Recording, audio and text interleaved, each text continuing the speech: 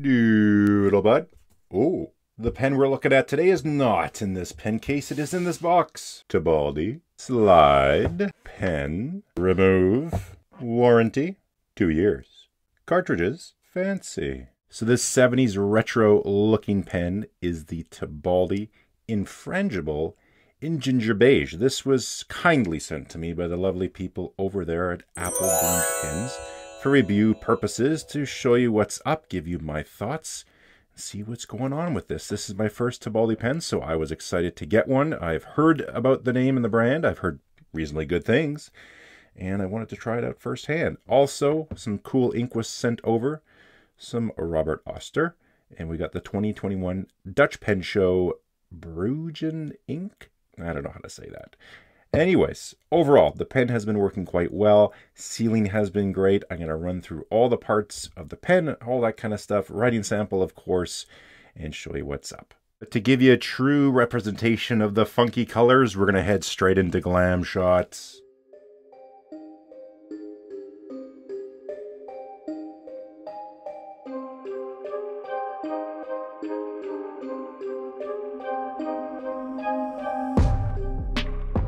Pen definitely has that 70s vibe. It throws me back to like orange shag carpet, dark brown cupboards in a kitchen with those yellow windows on the cupboards, that type of thing. So if you're a bit nostalgic and that, this would be the one for you. This is the ginger beige color. Obviously there are other colors with this pen, but I have been enjoying it. It's very comfortable to use. As you can see here, we got some silver trim, chrome trim here with the resin body. Lots of different swirls. Of course, every pen will be a little bit different just on how it's turned and the batch of resin, all that type of stuff. The cap comes off in 1 1/4 turns. Threads are pretty darn smooth. There's one little spot where it just has a hair more resistance for a touch, and I've noticed that's been going away, so there could be one thread that's just off a hair, but it seems to be smoothing out there as well. But really, really nice pen. Good threads, triple start, posts, all that good stuff. Quite comfortable in the hand. Good size. When it's posted, doesn't back weight because it's a light cap. We'll do weights in a moment. And big enough to fit in a hand that even a large hand like mine as well. Very comfortable. It comes in all the different nib sizes from extra fine up to, I know broad for sure. Can't remember if they have double broad. The link will be down there in the description to the Appleboom site, so you can check out all the options and color treatments as well. We got the Tibaldi there, so the B, that is stamped in, and the logo, that is done via laser. I'll probably get you a close-up at some point with that as well. We have a few other little markings here on here. No cap bands or anything, so it's very simple, very, very plain, but it looks quite nice. We got Tibaldi here and made in Italy here on the back of the pen as well. Nice little clip. Quite functional. Everything works fine. It is pretty stiff, I found, for a functional clip to go over top of something. That's a bit of a stiffer one. So again, I don't clip pens in shirt pockets, so that doesn't bother me too much. But that would be maybe the only thing I would say on the whole pen that I found is the clip's a bit too stiff.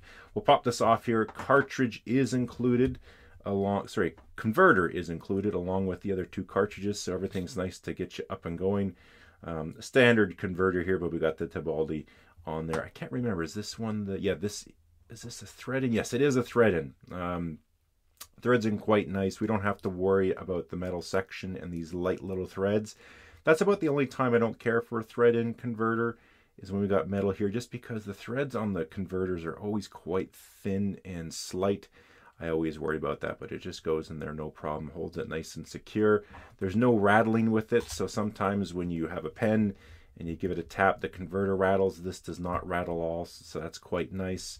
Yeah, overall fitment. The trim rings here, those line up. There's no burrs on that. Everything's smooth. It's pretty much a flush cap, right? So there's no step or anything there. That sometimes worries me, because typically when you have a flush cap like that, it means you have a significant step down. That is not the case with this pen. It's a very, very slight step down. And the material, this particular resin, it really does feel nice in the hand. It's quite grippy. So I do enjoy that. It's very, very comfortable. These threads are just really done well. They're not sharp or pokey or anything. And just the way that section is built I don't think there's anyone who wouldn't be able to find a comfortable grip no matter how you grip your pens. I don't know what people do with their pens, but that's how I grip mine. You can go low, you can go high, whatever.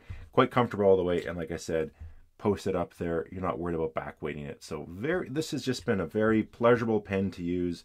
We'll do a writing sample, of course. It's got a broad nib on this one. I find it writes maybe a little thin for a broad nib, which for me, totally okay, because I usually don't like a broad nib, but for folks who like a little bit of a thicker one, I'll measure it here and you can compare it against some other broad nibs I have. But yeah, just a touch thin there.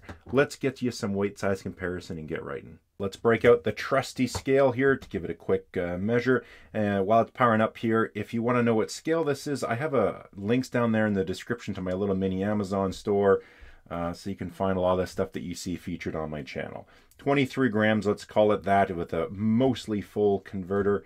The cap is what, 8.6, so that way we are left, yeah, with 14.3 in the body. So a light pen, but very comfortable. Nice weight to it, nice balance, very, very enjoyable to use. Sizing up with some other pens, we're going to start off with a Pilot Metropolitan, a Diplomat Excellence A2. We got the Tibaldi Infrangibile, Bellamy 2000, Graphon Faber-Castell, Temitio, and a Pilot Custom 823. Everything was rolling away in the desk here, but I picked the two pens that were the closest, the Excellence A2 there, the Diplomat, and the Pilot Custom 823.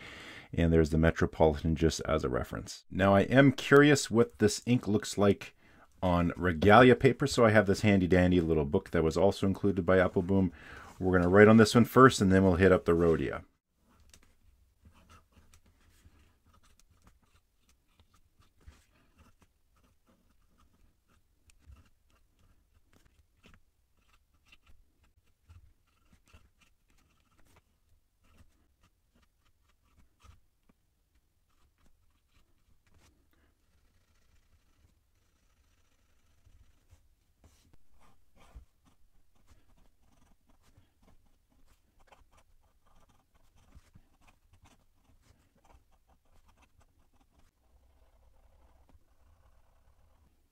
I used my little 20X adapter. My calibration slide went to my page here. This was all like broad, double broad nib, stuff like that. And this was coming in at 0.5 millimeters, which puts it more like a medium. Again, I can't speak on behalf of all their broad nibs, but at least the one I got seems to be writing about one size smaller than most broad nibs. But I do have to say that this is an exceptionally smooth writing nib.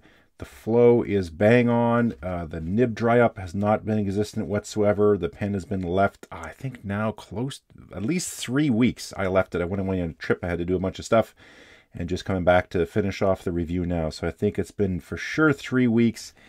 Uncapped it, wrote on the paper. It didn't miss a beat. It was bang on right out of the gate. Here's a little comparison with the Rhodia paper and the Regalia, so you can see a little bit difference in color. You can actually, big difference. This has a lot more red. This is a much lighter brown, so you can see that as well. My overall thoughts of this Tibaldi Infrangibile. The name seems a little weird. Just, I don't know. It just doesn't roll off the tongue, so to speak.